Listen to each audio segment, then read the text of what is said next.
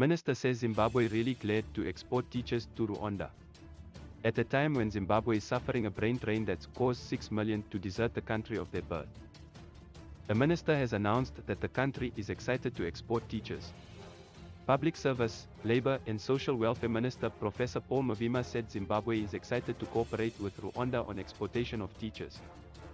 I am really glad that the Rwandan President has called on us to provide teachers.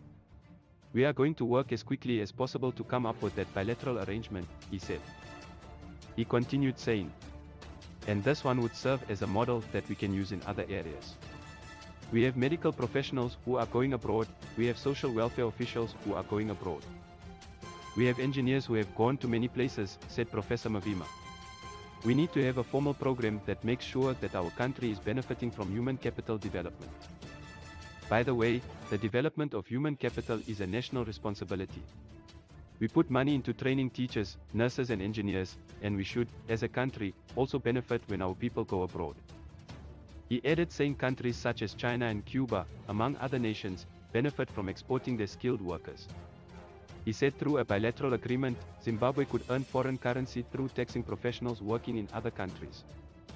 This would be the first of its kind so that next time when we export our human capital, we would already have a model which we can base on.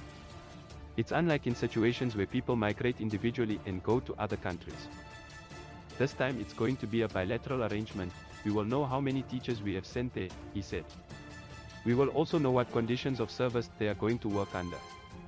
What kind of protection they have, what kind of taxation system, how do we have a system that part of their taxation in Rwanda benefits Zimbabwe in a formal manner.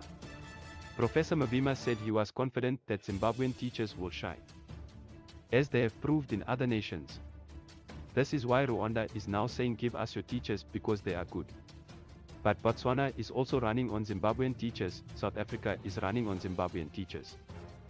Namibia is running on Zimbabwean teachers. When you go to the United Kingdom, you find that when they do their annual competitions for teachers, Zimbabwean teachers win there. I was surprised 2 to 3 years ago when I went to the UK, a Zimbabwean teacher had actually won £1 million for being the best teacher in that country, said Professor Mavima. He said while exporting skills was necessary, the country should also work towards retaining some skilled labor. We also need to take care of the motivation of teachers.